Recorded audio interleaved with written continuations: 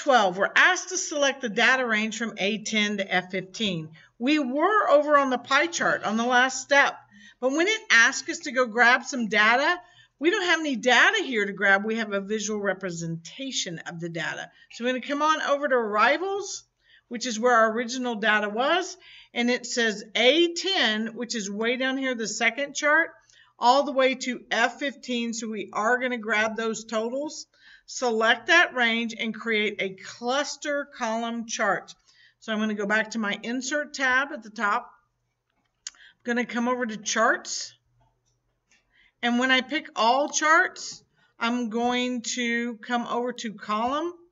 And the default choice is a cluster column. So I'm going to go ahead and pick that first cluster column. I just double click it. And it appears right on top of my data range. And that's the end of step 12.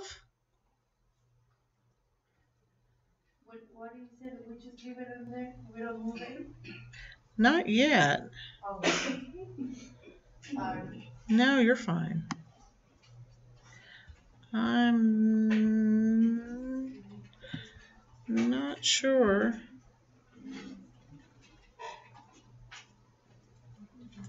Step 13. Type on-time arrival and late-time flight arrivals for the chart title. So we double-click in the chart title and just highlight it and just type away. On, time, and late flight arrivals. You do not want to copy-paste the blue text. The grader, the automatic grader will not recognize that if you do that. And I believe it has not asked us to move this chart yet. So on step 14, it says position the custom column chart so that the top left-hand corner is in cell A20. So I'm going to kind of expand out a little bit here. And cell A20 is right over here. You don't need to turn this a color. I just want you to see where we're shooting for. And I'm going to take it and just drag it and put it right here in the top of that cell. I'm sure there's another way to move it too, but that's one way to do it. You just drag, you click on the white space of the chart and drag that corner and get it in the top of that cell and save it so it's locked in there. You could still move it at a different time if you needed to. And now it's asking us to position the chart and then change the chart width and height. If you'll double click that chart again, your chart tools dialog box will pop up, but also will format. So you want to be able to click over here in the size and properties, which kind of looks like a black box with a little white cross on it. You click that and it asks you what size. So you just unpop size. And right now we have a height of 3 inches and a width of 5 inches. So it wants almost kind of to switch. It wants the width of 5.75. So I just highlight it and type 5.75. And it wants a height of 3.5. So again, highlight it and just type it. Once you click enter, the chart size will change and you save it to make sure those changes stay in order.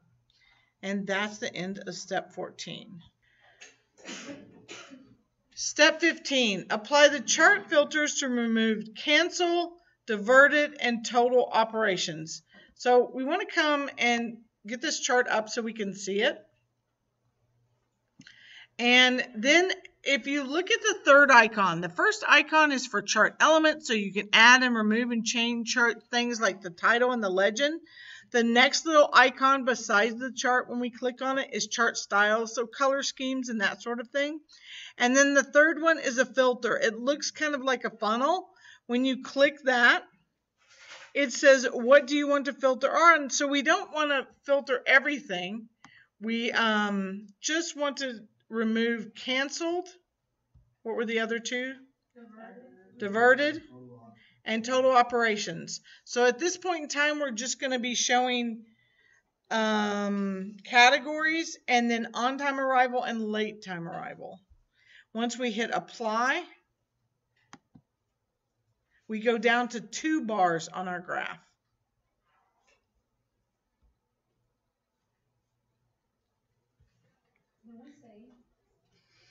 Step 16, select the value axis.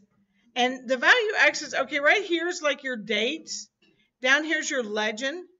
Here's your title. But over here on the left where you have 6 million, 5 million, 4 million, 3 million, 2 million, and 1 million, it also looks like a white axis. It is your value axis.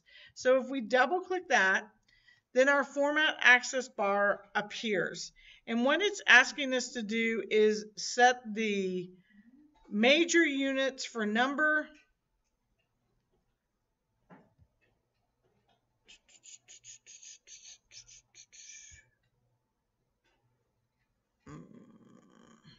if you click on the far icon that looks like a bar graph after you've clicked the legend, it gives you access options, tick marks, labels, and numbers. Right now we want to go down to numbers and expand that box. And we want to pick custom, and we want to go down to number. And then when we do that, that enables us to make some more choices. I'm saying, and I'm making a mistake. Nope. I was headed in the wrong direction. We need to go to Access Options, and under Access Options, we need to open that pop-up box. And under Major and Minor, we want to come to Major Units. Instead of 1 to the E6 power, we want to change that to 500,000. 5 zeros. We also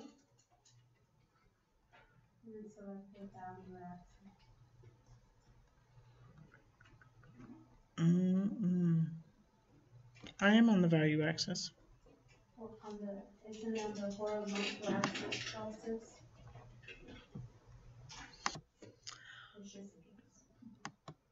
Good guess. But see, I typed 5,500,000, and that's not right. We should just have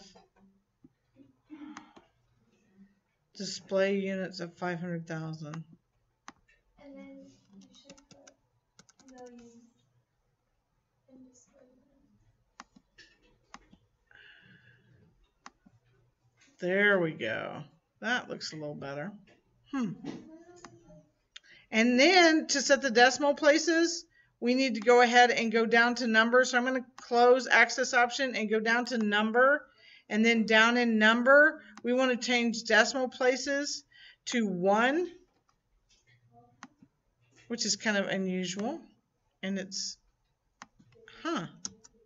there we go. Make sure you hit enter to apply that over on our axis. And that's the end of step 16.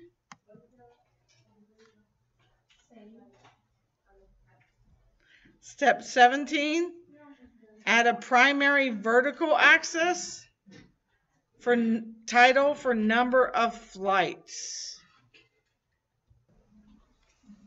Step 17, add a primary vertical axis title. I go ahead and click millions and then come over to our chart elements. And on chart elements, click access title. And on access title, we want to deselect horizontal because we're just trying to focus on the primary vertical. And then we come over here and highlight and type our new title, which is number of flights. Do notice that number and flight are capitalized, but not the word of. And I'm going to say it. It's time to save. Step 18, apply the color to chart color to the chart. So click the whole chart in the white space. And then your chart tools and design and format appear up. But the change colors it's talking about this time are here on chart styles to the left. It looks like a little color palette chart. Click the pull down menu and it's asking you to go to color chart 2, which I believe is just the second row of colors. You're going to have that gray and blue Dallas Cowboy colors right there. And you're going to save for step 8 because you made a pretty big change. You made color change. And then step 9, apply the light gradient accent 3 fill to the chart area. Now the chart area is out here in the white space. The plot area is when you click inside here where the lines are, and you can actually click each one of those individual lines too. You see how those dots come up? So click out here in the white space of the chart.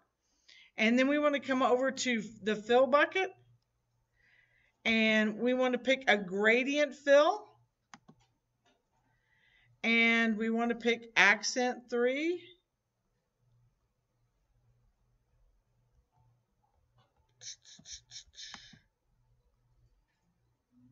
Accent 1, accent 2, accent 3. It does say light gradient, so you end up with kind of a gray bluey color when you pick light gray accent 3. Click that to apply and scroll on down to step 20. Close the workbook, submit to my IT lab for grading. Great work. You can to the chart area back here in the back, not just to the plot area. All right.